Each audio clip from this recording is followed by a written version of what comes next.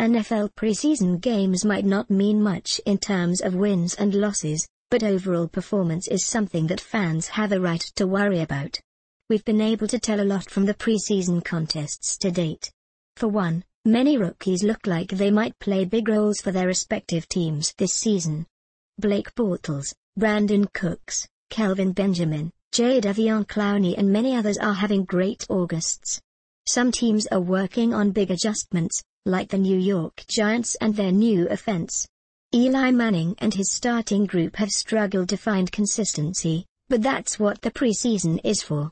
Fans have a right to be wary of the production so far, but with 2 more contests to go before the regular season, there's still time to work out the kinks.